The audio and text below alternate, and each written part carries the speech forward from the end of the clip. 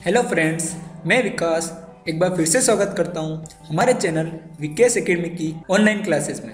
दोस्तों, maths trick shortcut के पिछले वीडियो में हमने जाना हम कैसे शॉर्ट ट्रिक का यूज़ करके कैसे स्क्वायर रूट फाइंड आउट कर सकते हैं। अगर आपने हमारे पुराने सारे वीडियोस नहीं देखे हो तो प्लीज़ उसे ज़रूर देख लीजिए।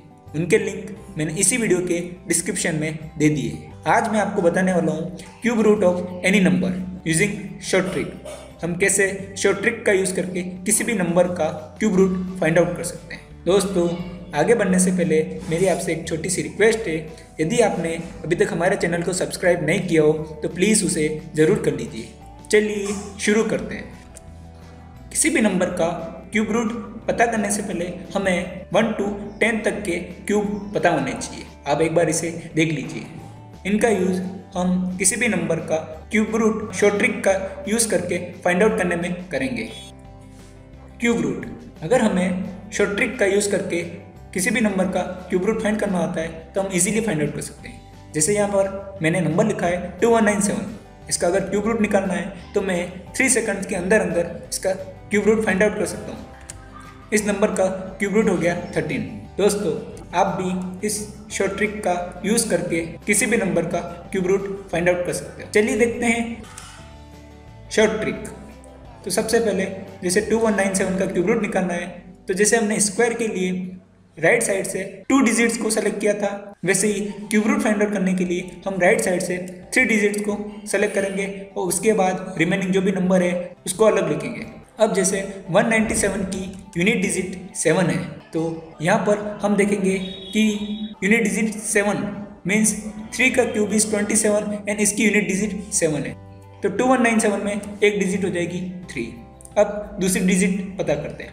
2, 1 cube is 1 and 2 cube is 8। तो 2 इस 1 और 8 के बीच में आता है तो हम स्मॉल वाले नंबर 1 को सेलेक्ट करेंगे एंड 1 हमारा फर्स्ट नंबर हो जाएगा, 3 हमारा सेकंड नंबर हो जाएगा और फाइनली 2197 का क्यूब रूट हो जाएगा 13। एक और एग्जांपल से समझते हैं।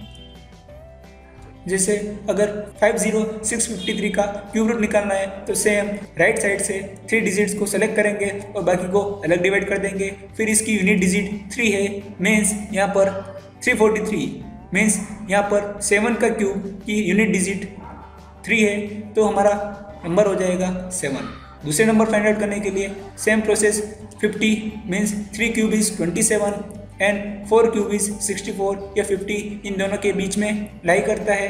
तो इससे जस्ट छोटे वाले number 27 means 3 is the first number and 7 is the second number. तो इस नंबर 50653 का क्यूब रूट हो जाएगा 37। लास्ट एग्जाम्पल से समझते हैं। जैसे अगर 226981 का क्यूब रूट निकालना है तो सेम प्रोसेस, तो इसे राइट साइड से 2 पार्ट्स के अंदर डिवाइड कर दिया है। 981 में 1 का क्यूब इसकी यूनिट डिजिट है 1 तो एक नंबर हो गया हमारा 1। सेकंड नंबर फाइंड आउट करने के लिए same process 226 216 and 343 means 6 cube is 216 and 7 cube is 343 इसके बीच में लाई करता है। तो इससे जस्ट छोटे वाले नंबर 216 उसको सेलेक्ट करेंगे एंड 6 क्यूब इज 216 तो 6 हमारा फर्स्ट नंबर हो जाएगा एंड 1 हमारा सेकंड नंबर हो जाएगा। तो 226981 का क्यूब रूट हो जाएगा 61। दोस्तों, यह मेथड उन्हीं नंबर के लिए एप्लीकेबल है जिनका परफेक्ट क्यूब रूट बनता है। इनका क्यूब रूट आप निकालने की ट्राई कीजिए इस शॉर्ट ट्रिक के द्वारा एंड अच्छा लगे तो हमें कमेंट भी कीजिए। दोस्तों, मेरी ये सारी शॉर्ट ट्रिक वीडियो की सीरीज़ आपके लिए बहुत हेल्पफुल रहेगी। आप बैंक, कंपटीशन, एसएससी किसी भी एग्ज़ाम की तैयारी कर रहे हैं तो आप हमारी वीडियोस रेगुलर देखते रहिए और सीखते रहिए। तो दोस्तों, अगर आपको हमारा आज का ये वीडियो अच्छा लगा हो, उपयोगी लगा हो तो हमारी वीडियो को लाइक करें, शेयर करें, कमेंट करें और यदि अभी तक आपने हमारे चैनल को सब्सक्राइब नहीं किया हो तो प्लीज़ अभी कर लीजिए। Thank you so much.